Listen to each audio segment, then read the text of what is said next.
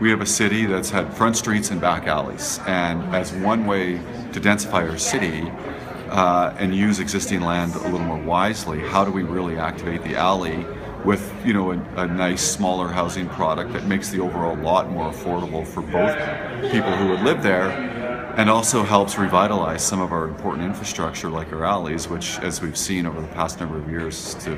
deteriorated pretty badly. So I think that there's a lot of interesting things we could do in terms of pilot projects in neighborhoods near transit, near LRT stations, that kind of activate lots of unused space in our city, and I think there's lots of neighborhoods that would be interested to talk about it.